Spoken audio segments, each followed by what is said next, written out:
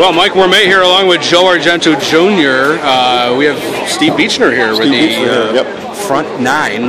One of the many Beachners. He's been throwing it pretty good tonight. Yes, he is. And hopefully he can get it off his hand. Let's see what he's got. Right off his hand. It's out there. And no! He leaves a 10-pin, Joe. Oh, no. You know, it looks like he just slipped off. Might be that long sleeve shirt he's wearing, or it looks like the thermal shirt. Yeah, red.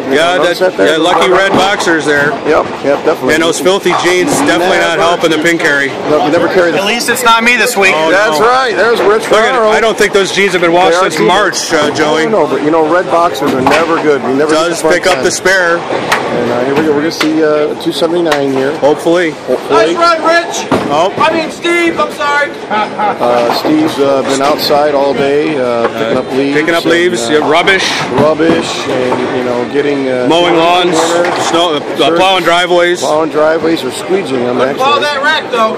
Really hearing it from the crowd here, Joe. Yeah, the crowd is into it tonight, actually. Right down there again. Look at that. Oh, he misses the head pin. Oh my goodness. Oh, that was an awful shot, Joe. Oh my God. 275.